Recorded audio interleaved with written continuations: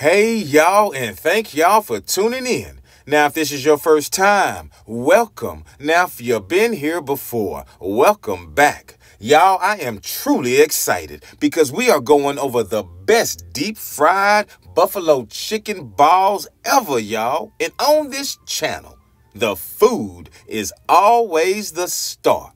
Y'all ready to get going?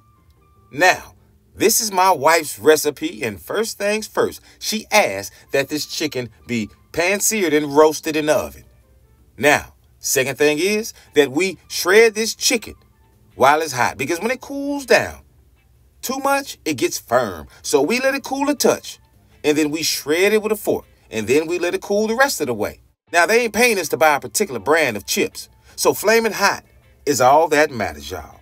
Now, get your Flamin Hots, put them in your blender, hit the button, let it go, y'all. Now, you might have to tap the sides of it to get that to fall back down as it blends, but you will have to pull off the top.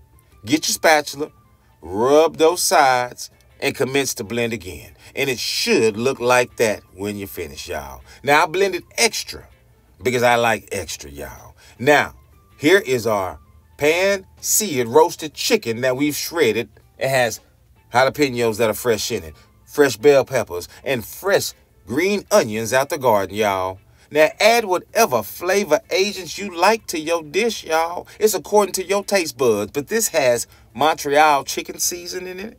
It has paprika in it. It has cumin in it.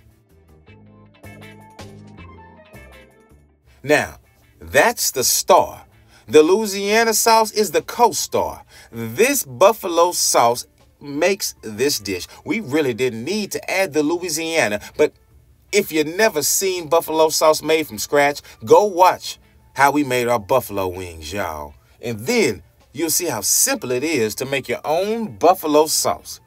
But in the meantime, grab you a bottle of buffalo sauce, whatever brand you like, because you paying for it. They not paying you for it. You paying for it. And then mix it well, y'all. Mix it in with your chicken. Get it going. That's the first phase. Then we want to put some fresh cheese in, y'all. Fresh cheddar cheese. Fresh Colby Jack cheese. Fresh pepper jack cheese, y'all. Because fresh over already shredded bag cheese, the next time you buy a bag of bag cheese, look at it. Look at it close. You will see all that white on it, y'all. That cheese is dried out. That's why. But when you have fresh cheese, it holds for you, y'all, and it melts great. And you saw me put cornstarch in there. Now, cornstarch acts as a phenomenal binder, y'all. So what we want to do is get that cornstarch mixed in, and when we get that cornstarch mixed in good, we can see whatever product we put that cornstarch in, it will start to firm up a little bit. And that's how we know we're ready for the next phase, which is roll out. And we're going to roll these buffalo chicken balls out. These buffalo chicken cheesy balls, y'all. We're going to roll them out, and they are going to be good. Now, after we roll out these buffalo cheesy chicken balls, we're going to want to put them on a sheet tray. Then after we put them on a sheet tray, we're going to want to put these buffalo chicken cheesy balls in the refrigerator, at least for 10 minutes, y'all. Now, we let ours sit for about 25 minutes because we went to attend to our lovely son. And then we came back and we saw it looking just like this. That means, y'all, these bad boys are about ready to get tossed in the bread, y'all. And food is entertainment, y'all. It truly is, y'all. So we have our panko breadcrumbs and our Flamin Hot dust. No flour, panko breadcrumbs and Flamin Hot dust. Because the Flamin Hot dust acts in place of the flour. There is no need for you to add that flour into that mix. You don't need it. We're going to put a little bit more of that Flamin' Hot dust that we made in there, y'all. And you can see the color of it already. Now, we know that these buffalo cheesy chicken balls have been cooled down for at least 10, 20 minutes. Ours chilled for 25 minutes. So the longer you let them chill, that gives that cornstarch a bigger and a greater chance to bind everything all up together. And that's why we did it the way we did it, y'all. You might not have that time, but you need to at least let it sit in the refrigerator for 10 minutes. And then you will see that you are able just to kind of roll that ball around, just like a kid rolling a ball around on the floor. It's just having so much fun. They don't even have to have anybody with them, y'all. That's what it's all about, because food is entertainment, y'all. Take your time with the process, though, and enjoy the process. No matter how your day was, y'all, forget about it. We moving forward, and we are trying to be entertained, and we are trying to have fun, y'all. That's what it's all about. So we see the cornstarch is truly doing its job. We are taking our time, and we're able to coat this, and we did not put this in an egg wash. Notice, this has no egg wash in the mix at all, right? We didn't use any egg wash. The first thing we went to was our breading. And again, do not forget the step of the cornstarch. That's important. Now, we're moving on to the egg wash. Now, in the egg wash, take your time, and you should be able to roll the ball around because it's almost in a full circumference. So you should be able to roll that ball around and drop it back in to the bread mix, y'all. That breading, drop it back in there. And look how it holds. So now we know we have a double crunch effect going on here, y'all. Take a look at that. Look at that, y'all. Look at that, y'all. So we're going to go through that process. We're going to repeat the process. Roll it around. We're going to toss it into our flour again. We have a double crunch. Now, if you don't want the double crunch, go ahead and put in your egg wash first, y'all. And then roll it into your Flamin' Hot flour or your traditional flour. We're going to go ahead and repeat this process. Now, this is just flour and panko. Notice panko is the theme here. Flour was substituted with Flamin' Hot the first go around. Now, we want to repeat this process because, remember, redundancy is rewarded, which is so true. You do a good job continuously, and continuously, you will get a reward.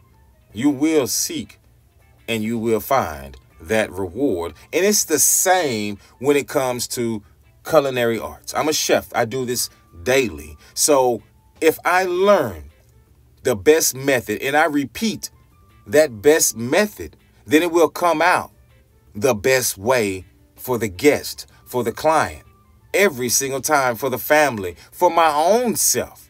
Because we have to learn how to put our own selves as individuals first. Yes, we do. Now, we're going to the egg wash, y'all. And when you deal with the flour and the panko mix in egg wash, it can be deceiving. It can look like, man, is the flour, panko still on it? I don't know. Keep your faith. Hold on, because it's on there. It's holding on there. It's holding on there. It just doesn't seem as if it is. So when you get ready to toss it into your flour and your panko mix again, then you'll see, oh, okay. And then you'll be able to feel it. And you'll be like, okay. And so you'll see that, yes, I did it right. Yes, you did. You didn't do it wrong. You didn't do it wrong at all. And that's what this is all about, going through the process, trying different things out, experimenting, having fun, y'all. I love to have fun with my family, and y'all are my family, and I really, really appreciate y'all. Yes, I do. Let's get it going, y'all. Let's roll it out. Repeat the process. Make sure it's coated. And now during this moment in time right here, I have the oil on low heat because I know I am near finished breading all of this. And now it's on high heat, y'all. And we got it going. Now, make sure you monitor your temperature with your oil. Now, once your temperature reaches a certain degree, you should know that it's boiling. You don't want to be frying your food at 500 degrees, y'all. You don't want your oil to be smoky. If you're working with an electric burner, a good temperature for you to have your oil set on in the beginning, before you start frying, is low. Give your oil a chance to heat up slow. You don't have to burn your oil. Heat it up low and slow. And then by the time you get ready to fry your food, if you're working on an electric burner, it should be at around 5 or 6. And then you should be able to adjust it here and there from that level. If you are working on a gas and you don't have a temp gauge, most people don't have a temp gauge. Everyone does not have a thermometer. If you're working on gas, make sure you start off low and stay pretty low. Don't let it get to 7, 8. Keep it low. All right? Now we want to repeat that process too with our traditional classic balls, y'all. All right? Now, I dropped these in backwards, actually. So since I dropped them in backwards, how are they going to come out? Will they be pink? Are they going to have a red hue to them? Oh, man. I don't know how my wife's going to think about that one there. Because I was supposed to put the Flamin Hots in last, but I got caught up in all that color. And I was in a color trance. And I dropped them in there, y'all. So, I don't know. Let's watch this together to see how they're going to come out. Like, I'm really watching with you. I need to know.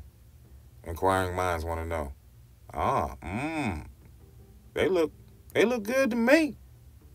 Yeah. So, that lets you know. Yes, you can drop your Flamin Hots in there first. And you can use the same oil. That looks pretty tasty. Yeah, that's what it's all about, y'all. This right here. It's all about having fun. I mean, because